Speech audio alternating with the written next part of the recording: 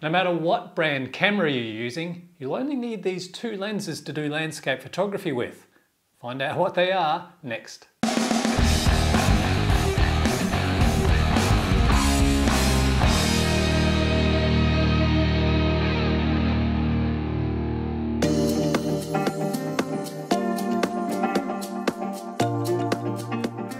When it comes to landscape photography, more often than not, photographers have to travel, hike, camp, or go on long road trips for the love of their art.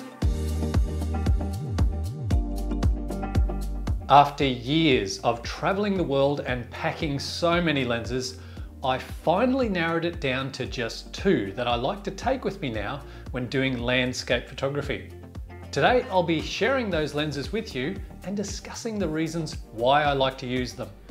When I first began traveling the world regularly back in 2010, I used to pack literally every lens I owned into my camera bag, then go to the airport and pay extra for carry-on baggage.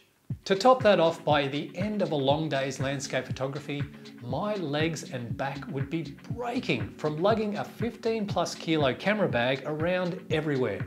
And when I finally got back home from my trip, I'd realize, well, I didn't even use those lenses, or I didn't even use that lens.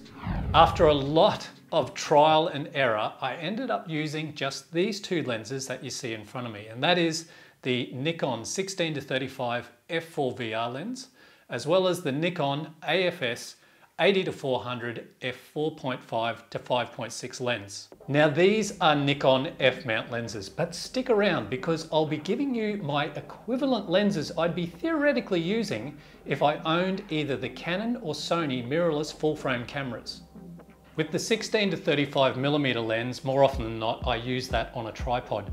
However, with the Nikon 80-400mm lens, there are quite a number of times I go handheld because, surprisingly enough, you think landscape photography would be pretty serene, but sometimes you have to move very quickly because there could be things like streams of light coming through the clouds and hitting down onto the landscape, and that may only last a few seconds. Other times there are things going on so much around you, like I had at Ballindine in Queensland, Australia. So it was literally a landscape photography turkey shoot where I was firing off shots, getting these different patterns of mist and cloud as it wove amongst the mountains and through the trees. So why not use things like prime lenses? They're lighter and sharper. Well, the reason for that, I need the flexibility and focal length of the zoom lenses because sometimes I can't use my feet to reposition myself and the camera. I might be stuck at a stream or a mountain ledge or canyon. Sometimes I just need to reframe my shot to finish off that composition I'm going for by framing out an annoying tree branch or rock. I don't want to have to crop in using a prime lens as I want to maximize the amount of megapixels my camera has, ensuring quality large prints. I also use these lenses because I found I literally never shot landscape shots in that mid-focal range around, say, 35 to 70mm. I was either wide at 16-24 or I was using a telephoto lens to pick out a section of the landscape.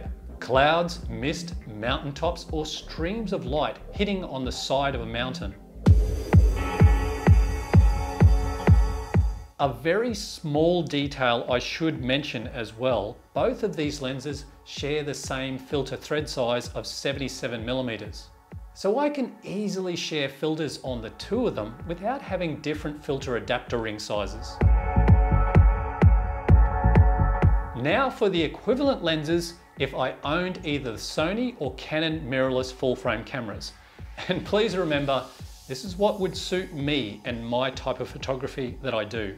If I owned something like the Sony a7R III or a7R IV, then I'd be carrying with me something like the Sony 16-35 f2.8 G Master lens, as well as the Sony 100-400 4.5 to 5.6 G Master telephoto lens. Last year, while testing the Sony A1, I had the opportunity to use both these lenses and I was super impressed with them.